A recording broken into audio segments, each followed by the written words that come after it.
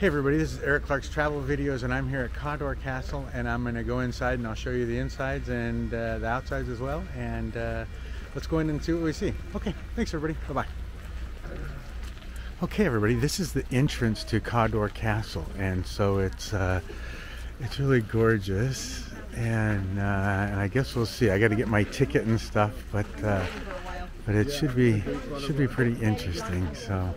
And I don't know what's over here. Let me go look over here. Admission charges, castles, children. Let me see if I can find you guys a price.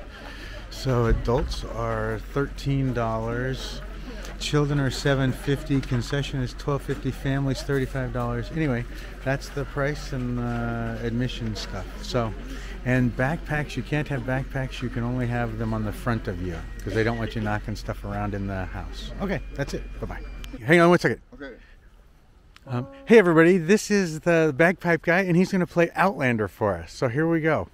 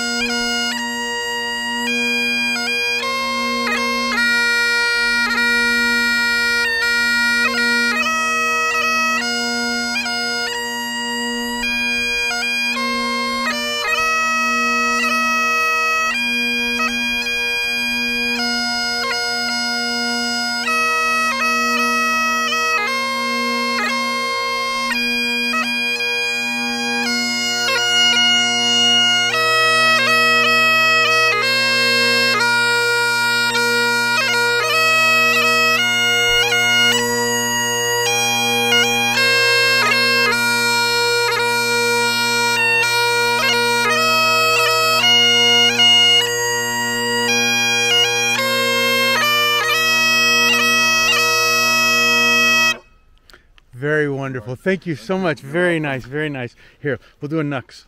Oh, yeah. Thank you. Enjoy the rest of you too. Thank you so much.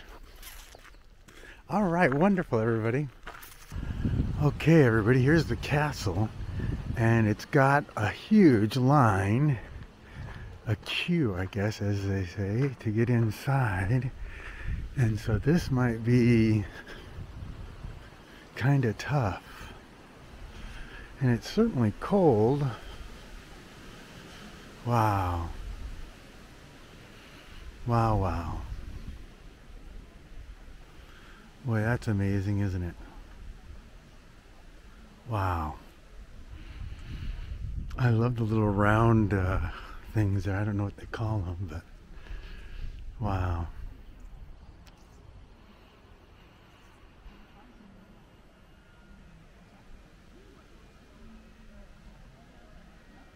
Cawdor Castle.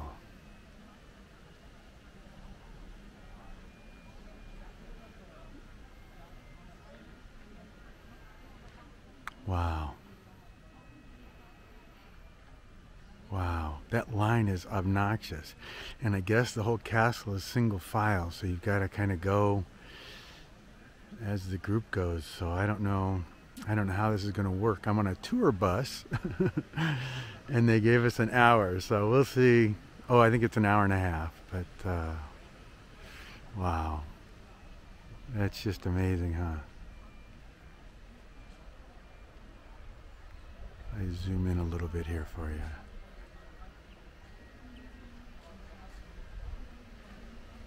Wow, very cool. Very cool. All right, everybody, let me see what I can do here to hasten my entrance. Bye, everybody.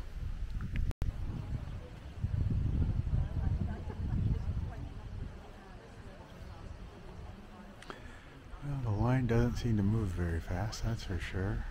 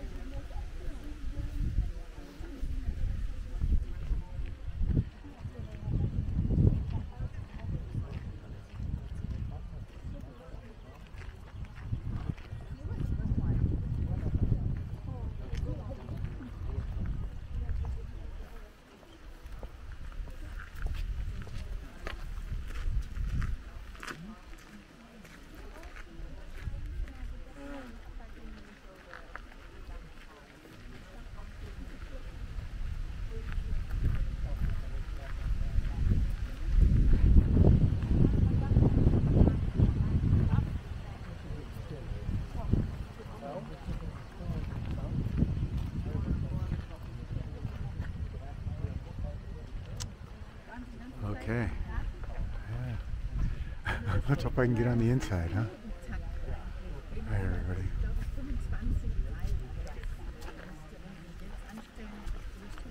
Bye. Okay, I'm getting closer, and it looks like the line's moving a little. I don't know if they just let in 20 at a time, or I guess I'll find out as I get even closer. I think this gate entrance is really cool.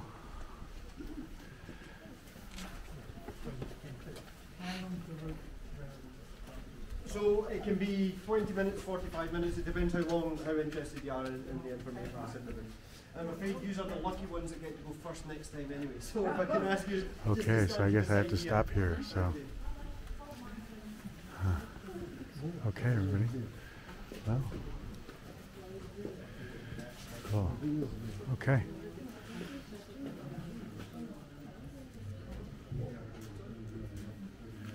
Okay. I'm sorry, sir, you Bye. need to join the line for those at the back. Okay. That's okay. Yeah, if you join the... Yeah. If you can, sorry, if I just squeeze in a little bit more, then I can get a few more bits in. It's for my voice, really, now. I'm starting to lose it. There we go.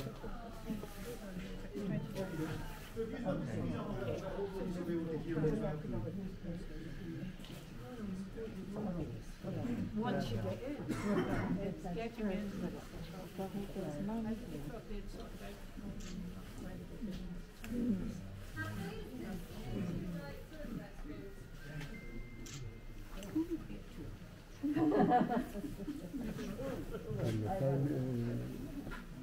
Okie dokie. So, my name is Graham. I help look after the building here for the owner, the Dowager Countess of Cawdor. So this is Lady Cawdor's home. She still lives here. When we open to the public, Lady Cawdor moves out and lives in another house a couple of miles away. The reason being that the rooms that you visit when you go through the inside are the rooms that she lives in. So in a lot of castles in Scotland, you may know there's a lot of castles in Scotland. There's a lot of castles in Scotland that are still lived in, but very few are the same as this in that the rooms that you visit are the rooms that are lived in. Quite often it would be a private wing hidden away at the other side of the house, whereas the principal rooms that you visit are the rooms that Lady Cawdor still lives in. So in the summer when we open to the public, it's a little inconvenient, as I'm sure you can imagine, for her to get out of bed, get out, for you to all come and enjoy your visit. So in the summer she lives a couple of miles away in a different home. And then in the winter, once we close to the public, she will move back in again. So we don't change anything between now and then. The only difference is between when Lady Cawdor lives here and when we're open. We add extra carpet for everyone to walk on. In a normal year, we have about 100,000 visitors from April to October, so you can imagine they'd wear the carpet out. So we put extra carpet in. We've got rope and posts to stop people from wandering off. But exactly as you see it is how it's lived in. We don't bring collections in and take collections away. This is very much what it is like to visit a family home like this. The other unique thing about Cawdor is the same family that built the tower in 1372 are still the same family that live in it. So it's never changed hands, it's always been in the same family. Which in Scotland, we have a propensity to fight each other. And so for it to have stayed in the same family for all this time is quite remarkable. So, as I mentioned, I understand that it's not the greatest experience to have to queue, and even in Britain we're not great queuers, but the reason that we do this is the tower itself, the stone here that we are looking at is 6 foot thick, and the stone in the north and the south of the tower is 8 foot thick. So once you get inside, you'll realise yourself the rooms are actually much more modest than it may appear from the outside. So for you, we don't want you to be all squashed up together, travelling through like sardines. That's not enjoyable. But for us, we're here to look after the building, so we don't want to risk any damage to the fabric of the building. It's the difficult balance of letting people come and enjoy it, but equally looking after it. And as Lady Cawdor says, on a piece of paper, the castle may be hers, but she's looking after it for everyone. And in actual fact, if you have the audio guide today, you'll also hear her say that in reality, the castle owns her rather than her owning the castle. So it's for your enjoyment, so I appreciate your patience. So, as I mentioned, the tower is the oldest part of the castle. Originally, this tower was built in 1372, so quite a while ago now. There was a castle prior to this one, and that was about 1.5 miles to the northeast in the floodplain of the River Nairn, and that was a wooden moated building, so a man-made mound of earth with a wooden structure on the top. And the third Thane of Cawdor, so a Thane, which is the ancient title the family hold here, is an ancient Norse title. The Saxon equivalent is a sheriff. They would look after an area on behalf of the crown. And the third Thane So we start counting at the first Thane. There were probably many before him, but there's a written document of him in 1295, so we count him as the first one, and we count forward from there. So it was the third Thane that decided to build this castle here. So for quite a while, both castles coexisted. And actually, if you Google it and ask when was Cawdor Castle built, it will say 1455, which is much later than the tower itself. But the reason is, if you look at the top of the tower, you'll see the turrets and these water spouts, which are the drains. The stone above that, when you look at it from the lawn, not here you'll hurt your neck, but when you look at it from out front, you'll see the stone's a different colour.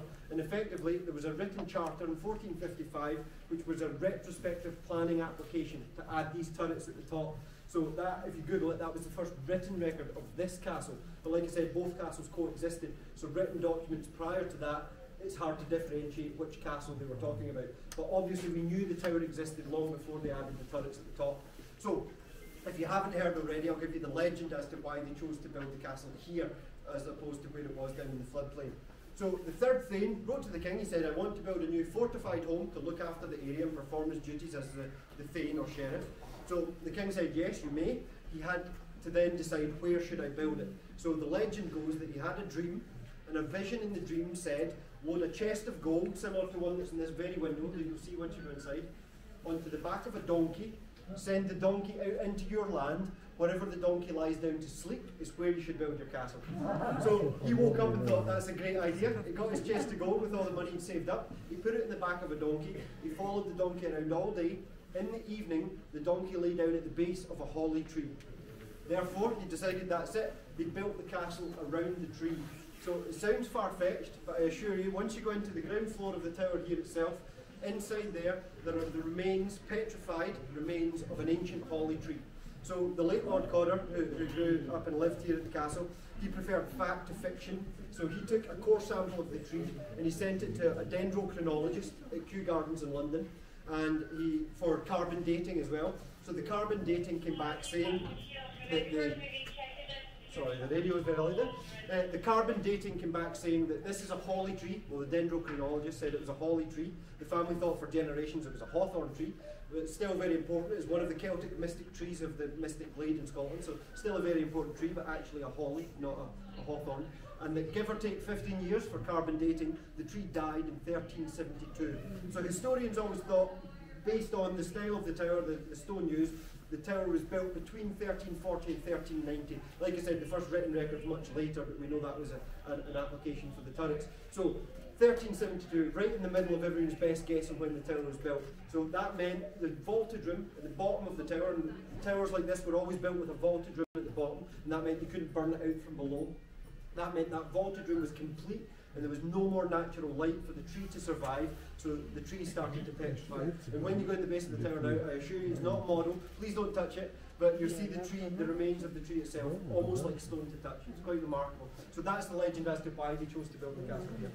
So I'll just go and check now with my colleagues, and I'll see if we've got space, and I'll come back up in a minute. You'll have plenty of time, don't worry. So my colleague will just speak to you for a couple of minutes, and then be able to let us go inside the house yourself, okay? You're very welcome. Hope you enjoy your visit. Please feel free to take photographs, and if you do, share them with the world, but we just ask that you don't use flash photography inside the house, please. And if you have any questions, like I said, Bill will be down in this courtyard. He was here when they built the castle, so he'll be able to answer.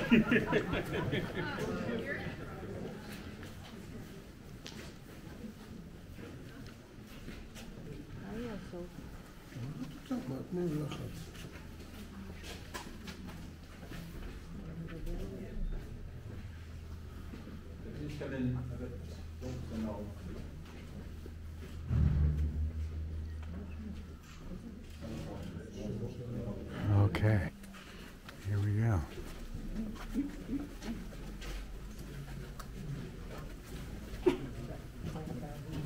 This is the Cawdor Town, Campbell of Cawdor.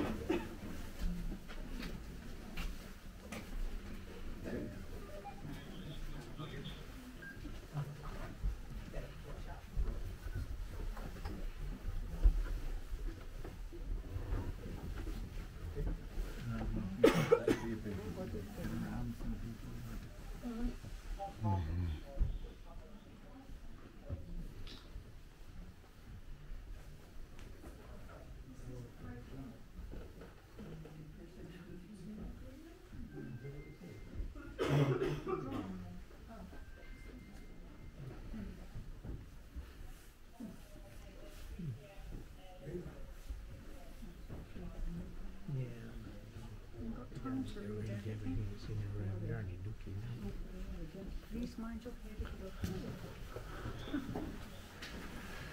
Up we go.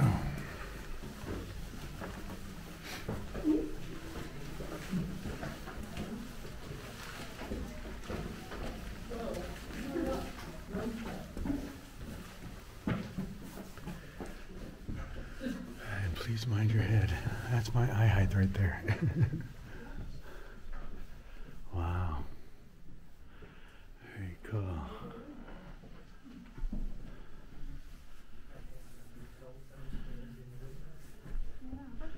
All right, everybody, I'm going to get ahead.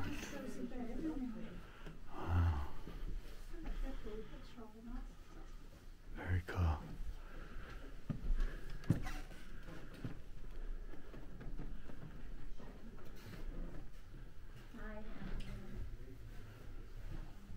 The yellow room.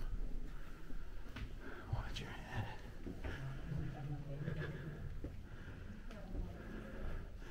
This way, please.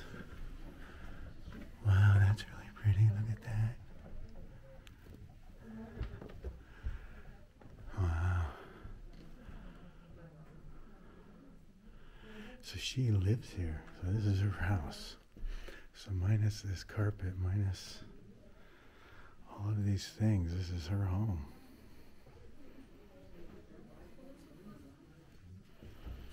Wow. Very cool. I'm sorry I'm going fast, but I don't have a lot of time because I certainly don't want to miss my tour bus. Wow, really cool. The pink bedroom.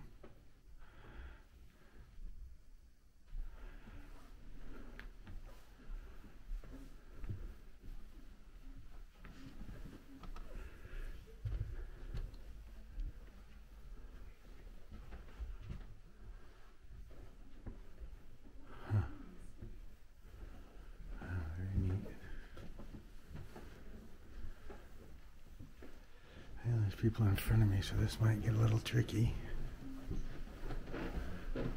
Let me slide by here. Oh, pardon me. Pardon me. Sorry.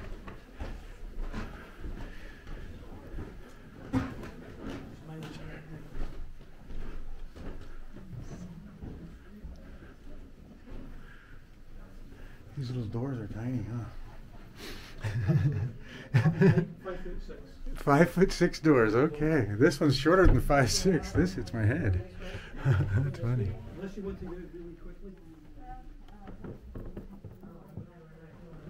Wow. Wow. And there's a lot of things in each one of these rooms that has things to read, but my time is quite limited, everybody, so again, I apologize for the speed of this. That's a beautiful cabinet right there. Huh. Wow. Huh. Wow, look at the stairs, too. Wow. Okay. Hey, Mom. Down we go. She's not yelling. Yeah. Oh, she didn't fall. Nobody fell. Nobody yelled help. So far. Help. You'll help. No help. You're in trouble for that.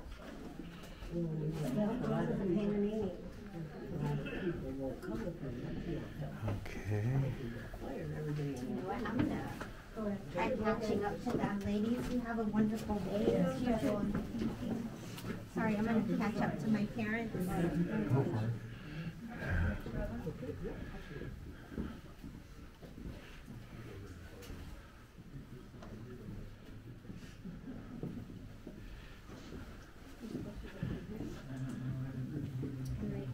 Is he there?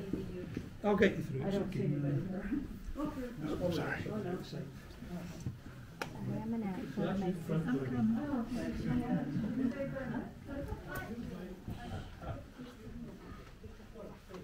Just kidding.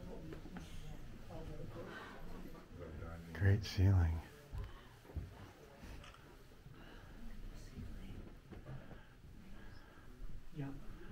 Amazing. Let me slide right by here.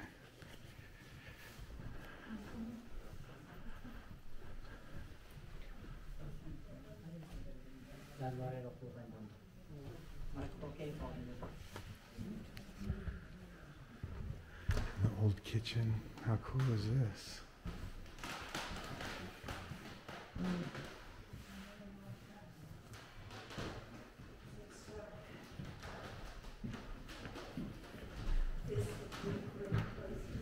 Cawdor Castle.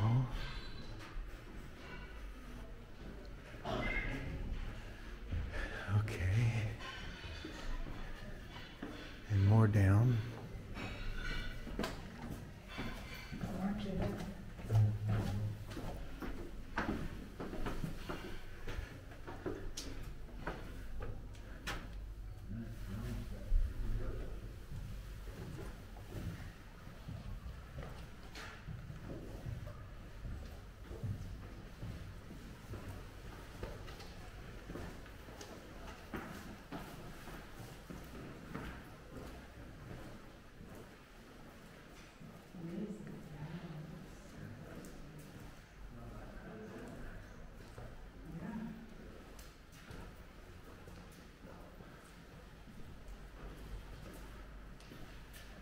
Wow, it's really cold.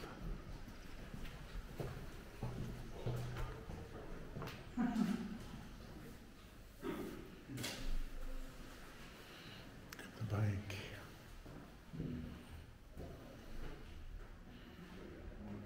Wow, that's really a cute bike over there too.